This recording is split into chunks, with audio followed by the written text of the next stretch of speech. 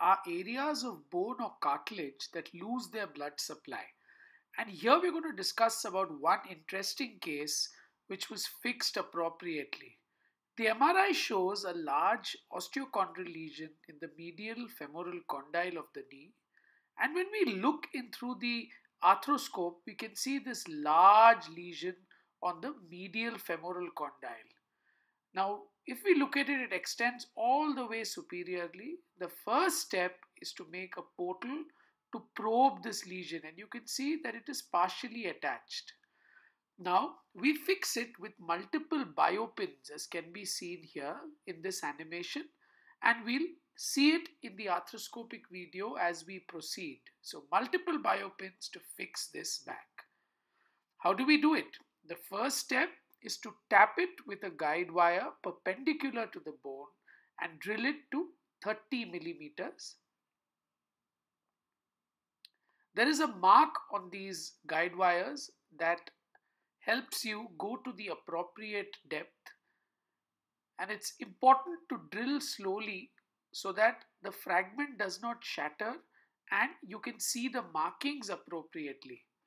After this, the biopins are cut to 30 millimeters in length. The sleeve is applied to the area drilled and the biopins tapped in arthroscopically. And you can see they are just flush with the condyle. This process is then repeated for subsequent pins, first starting on one side of the knee. In this case, I've gone from distal to proximal, that is from down to up, as it's a rather large lesion. You can check for appropriate depth by removing the sleeve intermittently.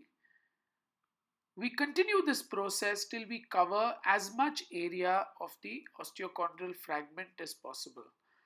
Extra portals may need to be made according to the area where the biopin needs to be applied, as one portal may not suffice.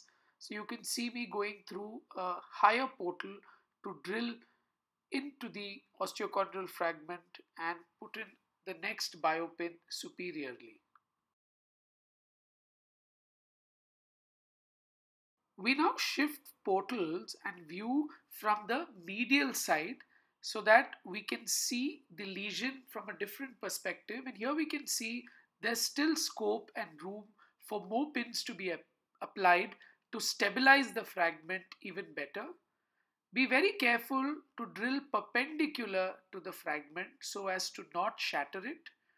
And the pins should be tapped in adequately well so that they're not very proud. This is to prevent them from rubbing over the tibial condyle and causing degeneration there. At the end, we can see a stable fixation of the osteochondral fragment. At 6 weeks, you can see healing has begun. And at 3 months, you cannot see the lesion anymore and it has healed completely with full range of motion in the patient.